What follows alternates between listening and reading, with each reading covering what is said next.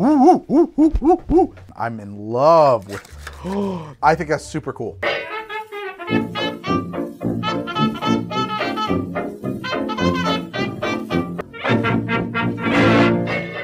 So I've talked on the show a lot about making syrups. I've done a whole episode on basic syrups. When I made all those, I talked about how to make a syrup from anything. Truth be told, I don't think I've really done much of that, so we're gonna do it today. I have made 6 syrups using unusual ingredients today. I think that probably the first thing to do with these is to make well-known classic cocktails with each one of these syrups and see just what that does. Probably those are gonna be very interesting, and hopefully that will inspire some ideas for new cocktails. These are all 2-to-1 simple syrups. They're 1 part liquid, 2 parts sugar, and I'm saying liquid because one of them doesn't use water, and then some other stuff that adds flavor to them. How much of that other stuff? The answer is a lot, as much as you feel like using, because when you make syrups, there is no world where you make them too flavorful. The more flavorful they are, the better. Why? You want them to be as potent as possible so that you can use less of them. I make all my syrups 2-to-1. There's 2 reasons for that. The first is that historically, if you look at really old cocktail books, the recipe's 2-to-1. Why? It lasts longer. It's like shelf stable, basically. It will sit there without refrigeration and stay usable for weeks, maybe months. I've had bottles of grenadine that I've kept around for years. This one is pretty ancient. There's no mold in that or anything, it's fine. The second reason is Nickel Morris, he put it into words I really liked, which is the goal with making simple syrup isn't to make sweet water, it's to make pourable sugar. Why would you want to have less control over how much water you add to your drink? If you want more water in it, you can stir it longer, shake it longer, you could add water to it. But to the most minimal degree possible, do you want your drink's wetness tied into your drink's sweetness? And why don't you just use granulated sugar? Because it will not dissolve. It will not dissolve into a cocktail unless you're gonna put that thing in a blender and leave it there for straight up 4 minutes. 2-to-1 is the way to go. Where do you want to start? Which one is the most interesting to you, Meredith? Ooh, they're all pretty cool, but I would say black pepper is the most common ingredient, so let's start there. Yeah, let's start there. I guess the first thing I should do is make a little soda out of black pepper and see what we think of this. Apparently we're doing a little bit of straining in this process. So I'm only going to use a ½ an ounce. We're going to make some seltzer real quick. Syrups and bitters. A good way to sample bitters is like on the back of your hand or in a soda. Good way to sample syrups is in a soda, although you can also just taste them with a spoon or something. This soda probably wants a little bit more time, but that's okay. I think 3-to-1 is a pretty reasonable ratio for syrup to soda water when you're making a soft drink, but each syrup will be a little different. Okay, here we go, black pepper soda. It's freaking awesome. It's so cool. It has an evolution right away. You get the not hot part of the black pepper right up front. Black pepper isn't really that hot typically, but here it's so concentrated that it actually becomes pretty hot. So you get this interesting black pepper flavor up front, matched with sweetness, which tempers itself and turns into kind of like bottom of the tongue hot, which is a lot different than capsaicin-y hot. I don't know if there is capsaicin in this, but it's nothing like a chili pepper, of course. It's more like an allspice or something.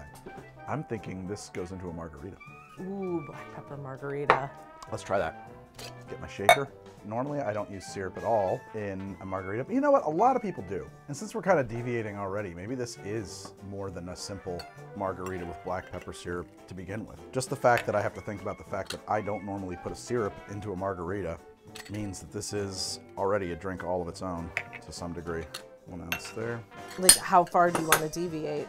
I don't know. Let's see what we get here. I think this probably is going to stand on its own. Yeah, I'm 2 curious. ounces of tequila. Now's where it gets complicated in my brain because normally I would put Cointreau in.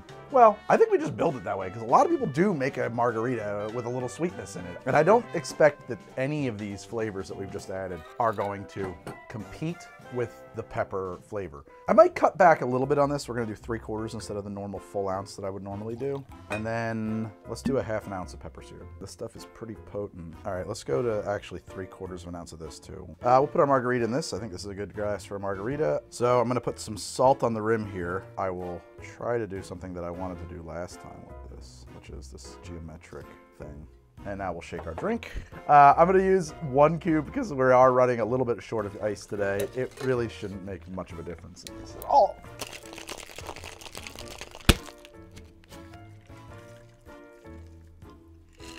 There we have it, black pepper margarita. Let's see how it is. I'll try it without the salt rim first. Huh, the black pepper's more mild in there than I would expect. I'm not sure I'm tasting it. Oh, really? I might have oversaturated my palate here by tasting the soda and stuff. My throat is burning from pepper. I'm definitely getting that. I definitely messed up my palate a little bit because this water tastes sweet. Try this, but I think I'm gonna start building a second one. Do you get it much? Not really, right?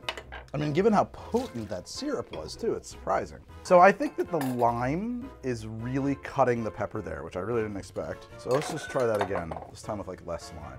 I should have done a build and taste as I went. Tequila, 2 ounces. I do get the after effects of it. Like I can feel my tonsils like kind of hot and burning. So it's in there.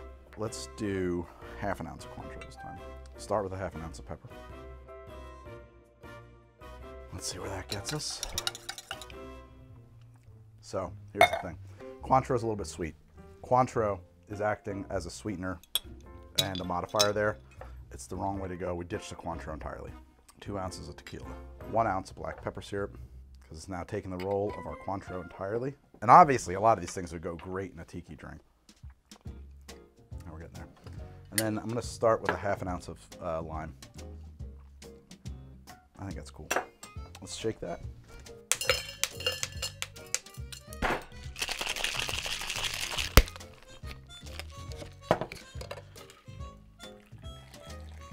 Here we go. That's fun. Definitely reads as a margarita. The Cointreau was a mistake. And you get the lime, sweet tequila, woo, up front. And then rising this volume, the peppercorns come up and then they take over. It gets hot. And that's funny too, because I don't usually like chili pepper heat, but I do love black pepper. That's cool. We try with a little nip of the salt too.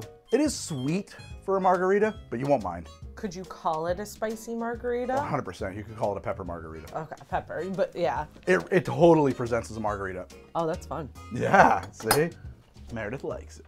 Yeah, it's definitely sweeter than I like my margaritas, but the heat from the pepper takes over. Yeah, at first you're like, that's sweet, but when the heat comes in, you're like, I'm glad it was. Yeah. Like my mouth is on fire, but in a way that I actually find really enjoyable.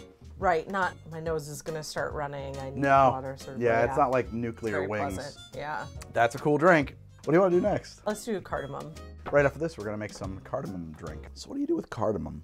Well, the first thing you do is you make a soda. About a ½ ounce. A lot of pulp in there. And now we do like 2 ounces.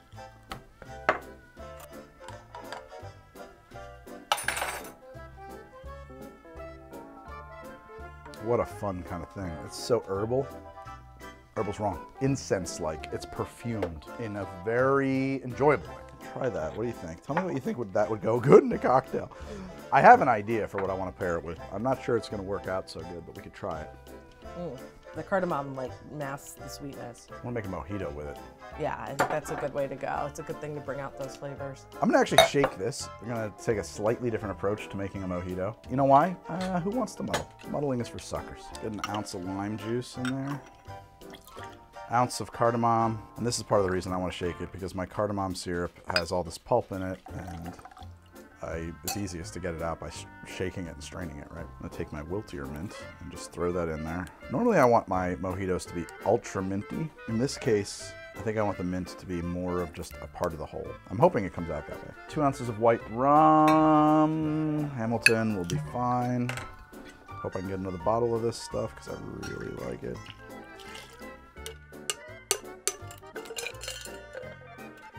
Put a spear into this glass. So I don't need to muddle because I'm shaking with ice, right? So the mint is gonna get beat to crap by our shaking action. And that's gonna do plenty to express all the mint oils that we would otherwise do by muddling. Muddling is lovely, and building a drink in the glass is great, but why? Now, I'm not gonna shake it for quite as long or as aggressively as I normally would because I'm going to carbonate this. I'm gonna add water to it. However, I will say, if I had a spare carbonator bottle, I would have probably built this as a double. Get a little more water in there, shake them more, maybe even just pour 2 ounces of water in. Shake the hell out of it, get the whole thing really cold, throw that into the carbonator and carbonate the whole thing. Because when you lengthen a drink with soda, you're only adding this much carbonation to it. It doesn't really make the whole drink bubbly. When you carbonate the whole drink, oh my God, is that crazy what it does to like a Collins or a Mojito or something like that. It's really fun.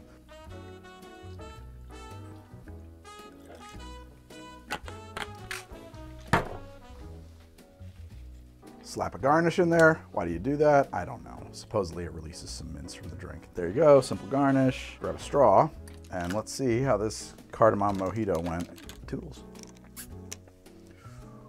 That's fun. It's a mojito with this brief touch of cardamom. Oh, and a big cardamom finish.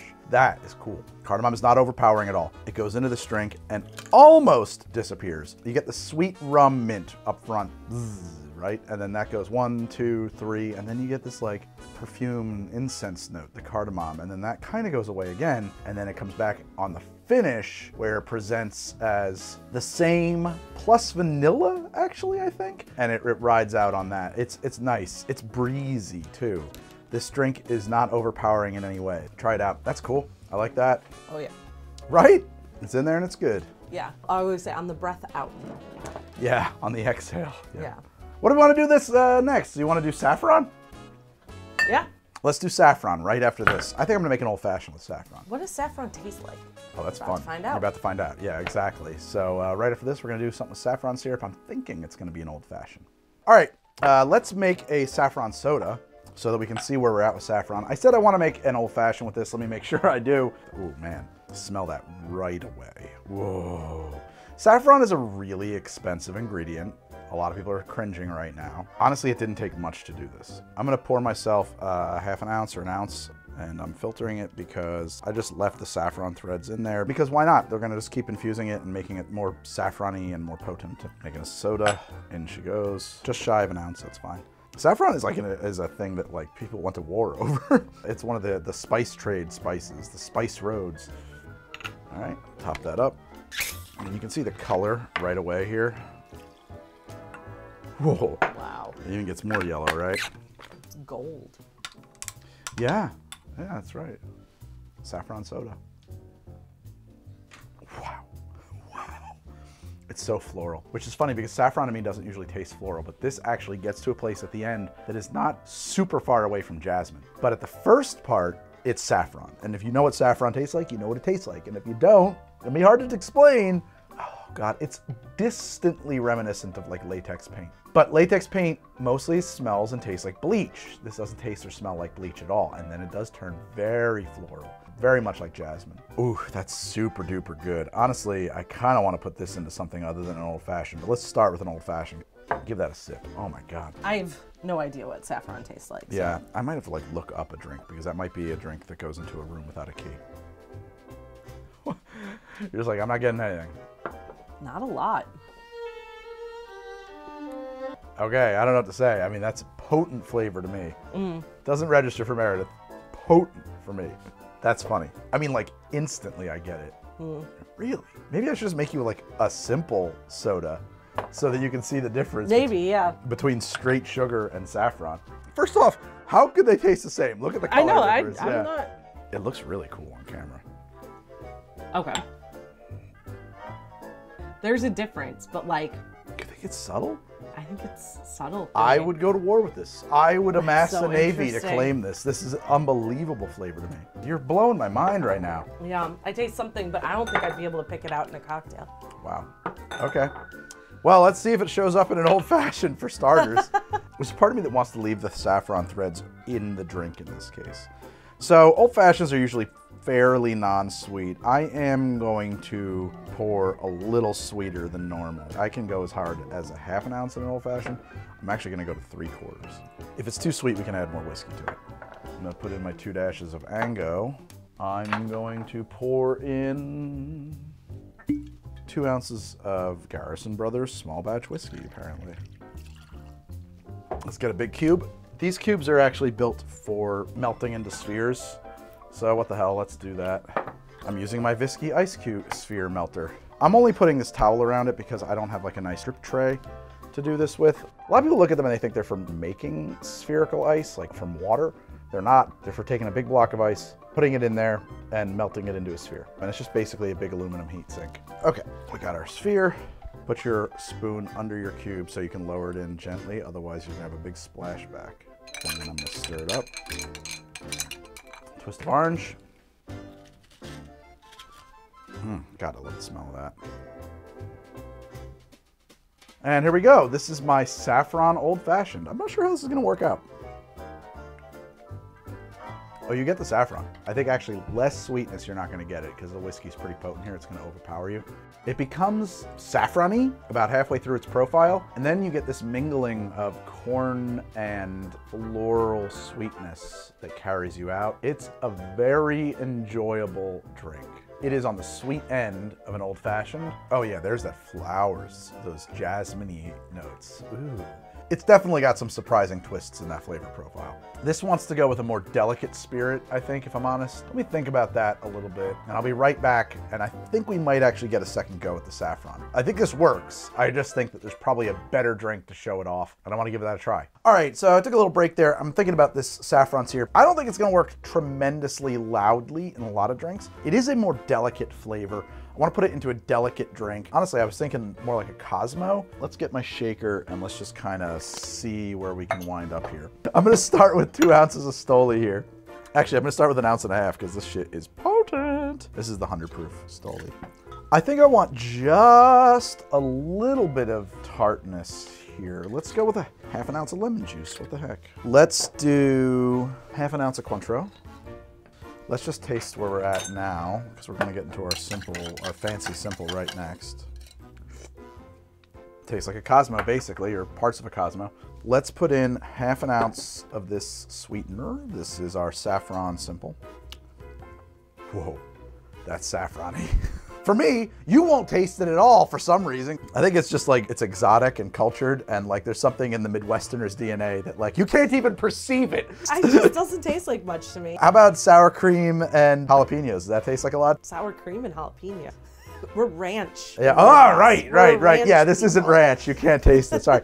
Ranch wasn't even on my radar. I forgot ranch exists. I'm a liberal East Coast elitist over here. I don't know if that needs anything else. The only thing I'm a little annoyed about is the color. No, I love the color because we get the saffron color here. No, let's live with that. Let's keep that. Let's shake it with an ice cube.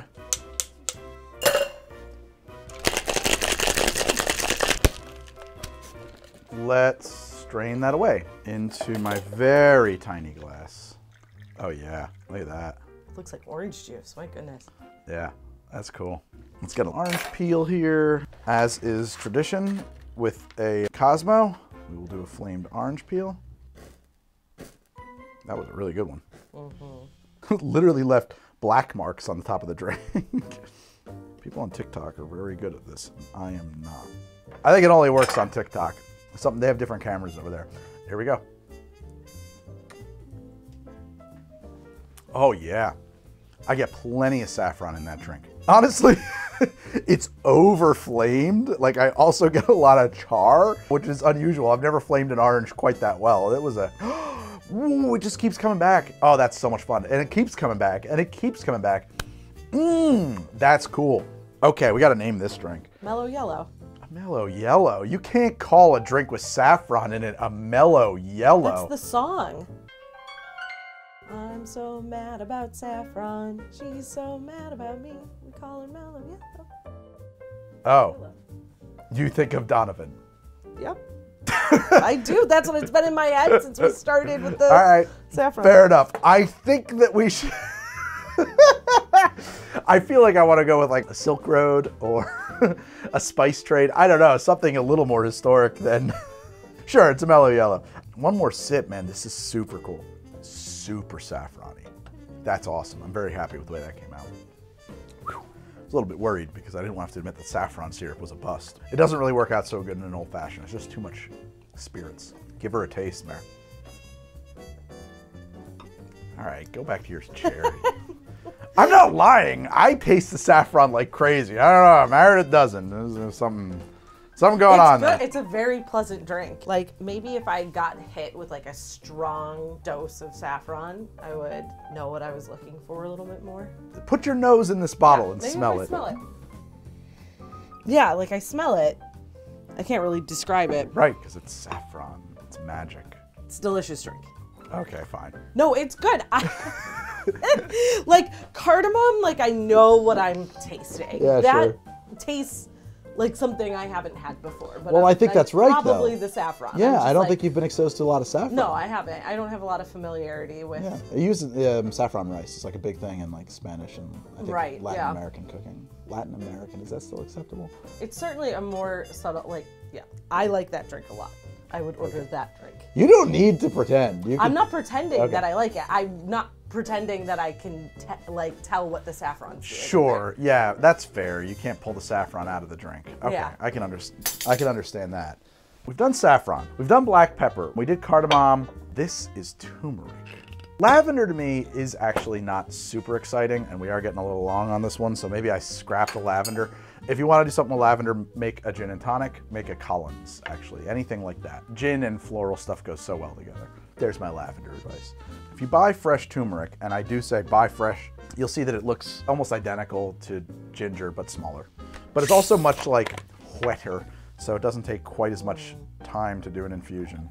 Why is there not like a soft drink company that makes like, you know, turmeric sodas? Yeah. Maybe we should make that company, Meredith. Maybe we should go into the soft drink business and make turmeric sodas and black pepper sodas and stuff. Give that a try. I think that's super neat. I already know I'm gonna love this. Oh, it almost tastes carroty. I was gonna say it's carroty. It's a little bit different than carrots, but it is not far from carrots. Not at all, especially with the sweetness. Yeah. That's exactly right, because carrots are pretty sweet. And I guess that probably the orangeness in turmeric and the orangeness in carrots are probably coming from similar compounds. Well, they're both rooty. They're not both rooty, they're both roots. Right. They're not root-like, they are roots. Thank you, semantics police. Yeah, semantics police, mansplainer extraordinaire.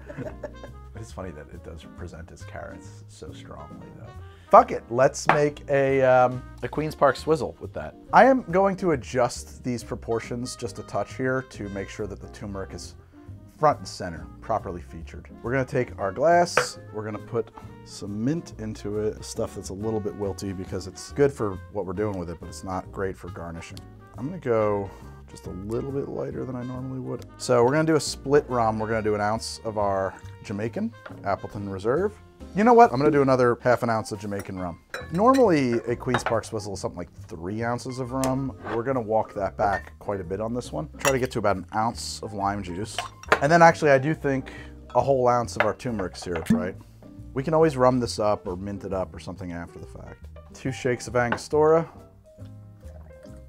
I will fill that up with some crushed ice. Get my swizzle stick, if it will fit in there. All right, well, we're not gonna be able to properly swizzle it, unfortunately, just because these legs are too long.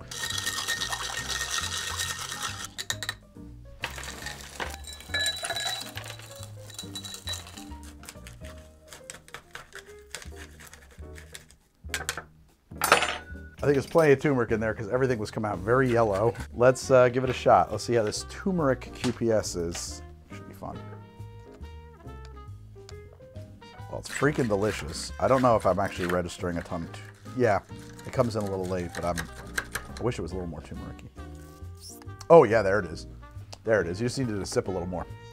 Oh, that. Woo, woo, woo, woo, woo, woo. It is immediately recognizable as a Queen's Park Swizzle, and it pushes it into I mean, like there's a whole other step in its evolution. I'm in love with, this might be better than a regular QPS. I think that's super cool. First off, it's lime, it's mint, it's sweet. I might want more Ango, but I'm also worried that's gonna overpower our turmeric note that comes through. And the rum isn't super front and center in this drink. I don't know that it typically is. Yeah, it probably would be if we took this to the 3 ounces that a Queen's Park Swizzle usually has, but I wanted to dial that back a little bit. And if I did bring it up, I'd probably use a more neutral rum even. Then you get the turmeric. And the turmeric comes in with that twangy kind of carroty note, and it lingers. It hangs out. It's not super loud, but it is there. If you have a mental image of what a Queen's Park Swizzle tastes like, this will taste like a Queen's Park Swizzle in the 4th dimension, with one more direction that it moves in. I think it's fucking fun. Fun and dangerous. You wanna try it?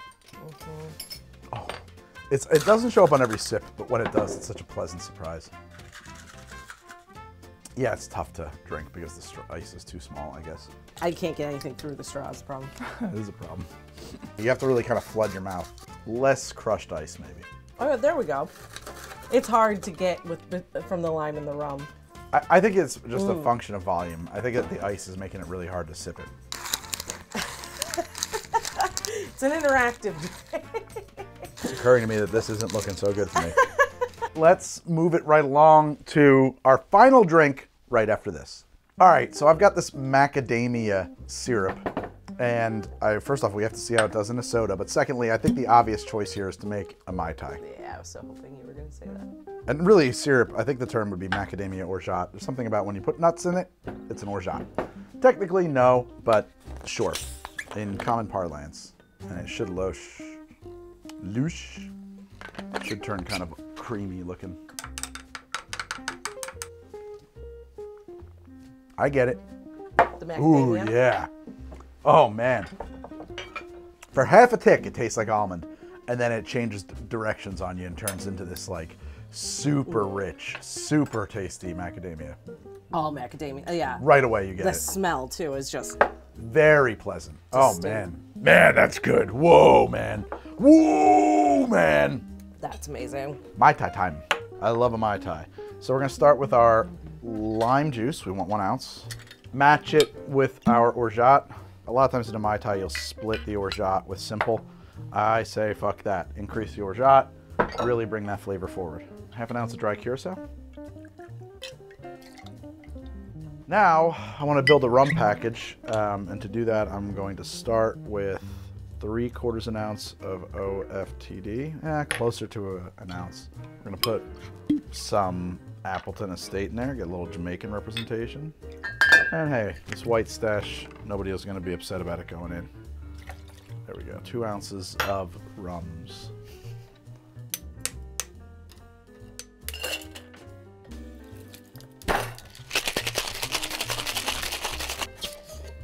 Okay, open pour that.